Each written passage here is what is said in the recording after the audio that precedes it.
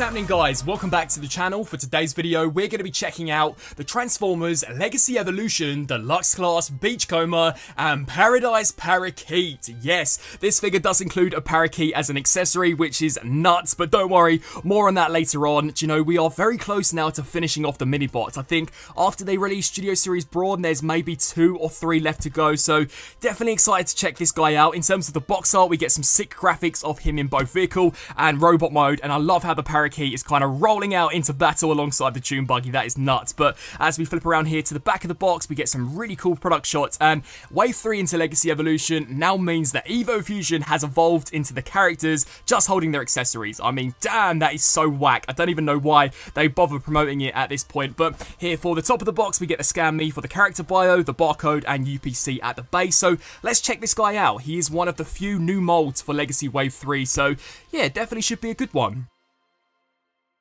And here we have Beachcomber without the Paradise Parakeet, as don't you guys worry, we will get stuck into that later on in the video, but I can definitely tell where the majority of the budget went for Wave 3, as this guy is quite solid, literally, because in terms of the plastic, the second I got him out of the box, I was like, damn, do I still have the inner card strapped to his back, because he is a pretty hefty little unit. And do you know what, another thing I want to talk about is that when this guy was rumoured to come out, I had recently checked out the Bumblebee and G.I. Joe crossover, and this character and that figure share very similar alt modes, and the Bumblebee handled the roll cage kibble atrociously, so I was hoping that this figure would do a slightly better job, and damn did it. I mean, look at that. In terms of the back profile, it is pretty clean. I mean, I like the way this piece of the roll cage kind of stacks inside the chest, and I don't think the heel spurs look too bad. My biggest issue would be the seats. You know, the roll cage itself is more than enough to kind of stabilize the figure, and due to the way it transforms, you can pop these pieces open, and I do think there was maybe a way for them to have stacked the seats inside, because I just think that would have looked a little better. I mean, it's not the end of the world, but in terms of the figure, I mean, you guys know we have to do it. Let's compare this to the actual G1 character design, and I do think this is probably the closest they've come. I mean, don't get me wrong, the Power of the Primes release was very strong, but in terms of scale and articulation, when you stack it up alongside some of the more recent mini-bots, it does fall kind of short, quite literally. But yeah, in terms of the detail, a very nicely sculpted face. Unfortunately, I do get a bit of battle damage for the side of my visor, so maybe one of those pesky Decepticon blasts have deflected and smacked poor old Beachcomber in the head. But really nice detail for the chest. This to me has always reminded me of some kind of engine block, but I will say the figure would have definitely benefited from a nice metallic silver spray, especially for the headlights we have for the Dune Buggy. And also I want to talk about is that the panels are very smooth on this figure. He doesn't seem as complex as some of the other mini-bots we've seen, such as Warpath and Huffer. He does seem to be a lot more animation accurate, which isn't a bad thing, but I did just think it was something worth bearing in mind. Now, in terms of articulation, because he is quite chunky, I was expecting him to be a bit of a brick, but absolutely not. So the head is on a ball joint. It can look up and down as well as rotate left to right, so that's pretty cool. Very sturdy hinge joints out of the shoulders. They can't quite bend out to 90, but that's due to the thick rubberized tires. Yes, rubber tires are back for an actual mainline deluxe. I don't think we've seen this for ages, so definitely excited to touch base with these when we check out the vehicle mode. We do get a nice rotation out the biceps, single jointed elbows, as well as a wrist rotation, which also was a surprise considering all of the kind of kibble, or I guess just the sculpt we have wrapped around the hand, and a proper waist joint. So yeah, that's pretty cool. The hips can kick forwards that far, as well as back way past 90, so he could quite literally kick his own head. Never mind his ass, literally could smack himself on his bonds. But in terms of going out to the side, very good, you know, out to 90, a bit of thigh rotation, single jointed knees, and ankle pivot, which I love to see. So in terms of articulation, definitely really well done. Now, we have to talk about accessories, and we will bring out that Paradise Parakeet, and I'm actually going to smack it on his shoulder because it's so tiny, I probably won't be able to show it off in my hand. And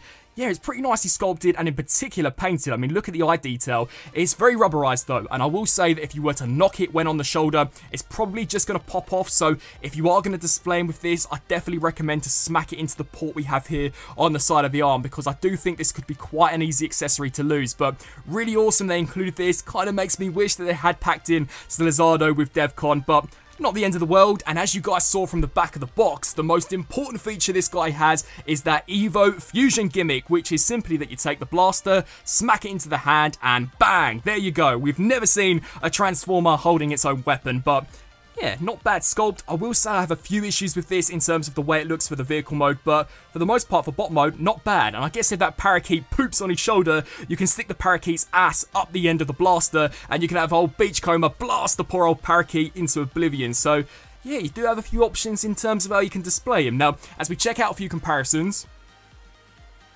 here we have him alongside the Earthrise War for Cybertron Bumblebee, Studio Series 86 Cliffjumper, the Legacy Velocitron Cosmos. Throwing it all the way back now to Kingdom, here we have Deluxe Class Huffer. And to kind of round things off with a few of these Deluxes, here we have him next to Kingdom Warpath. And to go back to my earlier point, I do think there may be a slight difference in terms of aesthetic between the amount of sculpted in surface detail they've packed into Beachcomber when you compare him alongside the likes of Warpath and even to an extent Huffer. They do just seem to be a little more involved in terms of their surface detail. I mean, it's not a bad thing, but I did just think it was something worth bearing in mind. But in terms of size, he definitely isn't the smallest out of the mini bots, even towering over the likes of Bumblebee and Cliffjumper. And for two slightly larger comparisons, here he is alongside the Studio Series Voyager class Ironhide and the Earthrise Optimus Prime.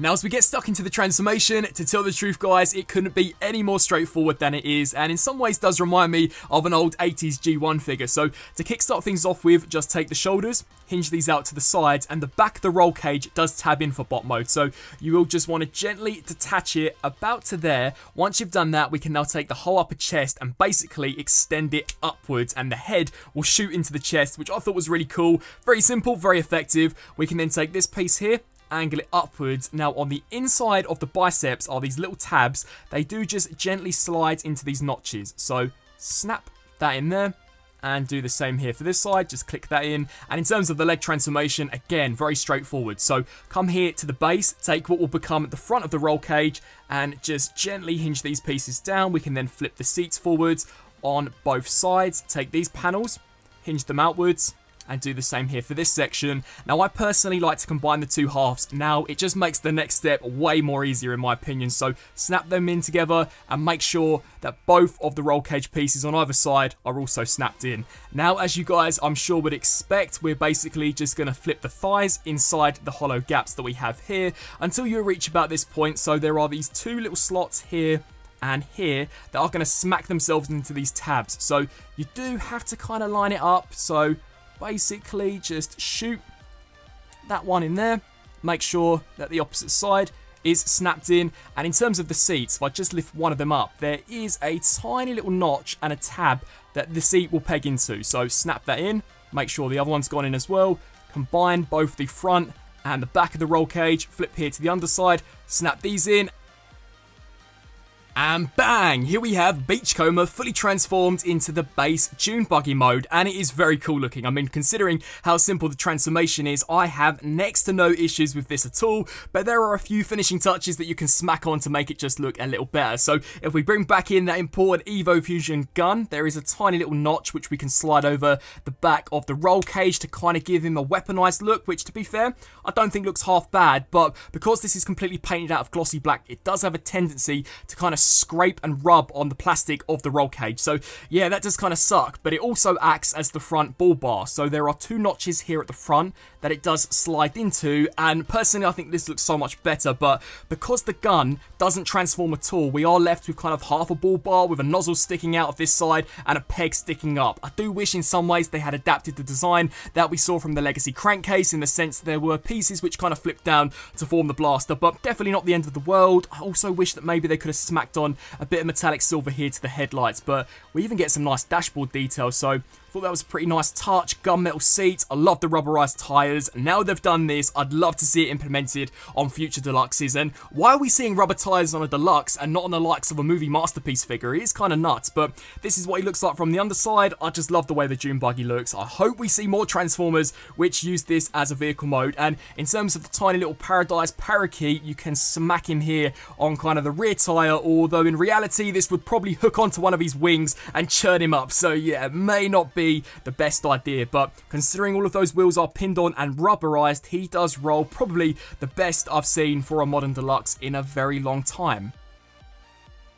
So jumping into a few vehicle mode comparisons, much like in bot mode, we'll just very quickly run through a few of the Deluxe mini bots. So first up, here we have him alongside the Earthrise Deluxe class Bumblebee, Studio Series 86 Cliffjumper, Legacy Velocitron Cosmos, and this is kind of a crazy comparison because of course this guy is a UFO and this is a Dune Buggy, but again, throwing it back to Kingdom, here we have Deluxe Class Huffer, Kingdom Warpath, and I will say that I think Beachcomber is probably one of the largest mini-bots, at least of the more recent ones that we've seen in terms of vehicle mode, because yeah, he's roughly what you'd expect here from Warpath. And then for a few slightly bigger ones, we're bringing out that Studio Series Voyager Ironhide, because I think it's probably one of, if not the best SS86 figure we've seen. Maybe not the best, I still think that goes to Hot Rod, but still such an amazing figure. And then finally, rounding things off with the leader himself, Earthrise Optimus Prime, which is literally the go-to contemporary comparison when dealing with some of these legacy figures.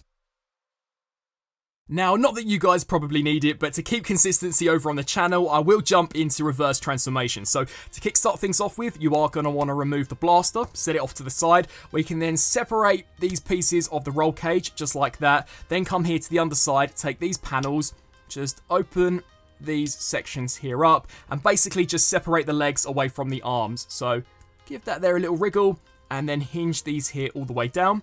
We can then close up these panels, take the seats, flip those upwards, and then take the front of the roll cage, flip this upwards, and basically just split the legs. We can then take the arms, angle these here out to the sides, and personally I'd recommend to bring the roll cage, or at least the back of the roll cage, in a little bit, but don't tab it in just yet, otherwise it will restrict you from hinging this down, because now, bang, we're going to compress that down, and then what you can do is bring this in, and it will click into place just like that, and there we have Beachcomber transformed into robot mode. So very simple to do. And wrapping up on this review for the Legacy Evolution Deluxe Class Beachcomber, and not to forget Paradise Parakeet. Considering this is one of the first Legacy figures which I'm checking out in a very long time, it is a great breath of fresh air, and it definitely is a great addition to the line. Now, if you already own the Power of the Prime Scout / Legend scale figure, do you need to pick this one up? I think ultimately that's going to come down to personal preference, because that original figure does look pretty decent, I'm not going to lie. I will say, however, that this deluxe version appears to be a lot better in scale with some of the more recent War for Cybertron / Legacy mini bots, and not to mention Articulation is definitely leaps and bounds better than that Legend scale. So if you are after a better version of Beachcomber in those aspects, then yes, this one definitely is good to pick up. And in terms of robot mode, I am thoroughly impressed. I mean, this is the first time I'm getting Beachcomber into the collection, and I'm definitely glad I missed some of the past ones. You know, I also like the inclusion of the Paradise Parakeet. Whilst it is so small and it is rubbery, I do think it's cool. It's nice that they threw that Easter egg in there, because it is kind of a cool scene where Beachcomber is trying to translate what the bird is saying. And in terms of the transformation, super simple, incredibly effective though. I mean, damn, it's so nice to get a Dune Buggy Deluxe back in the collection. And in terms of the rubberized PVC tyres, I hope we can see more of that going forwards. And not to mention, they've smacked all 4 wheels on pins, which is just an absolute dream for me. So definitely one of the strongest Legacy Deluxes that I've reviewed, and will undoubtedly probably be one of, if not the strongest figure to come out of Wave 3, because our Armada Megatron, spoiler alert, does have a few wonky design choices. But you guys let me know what you think of him down below, and until my next review, I'll see you then. Thanks for watching.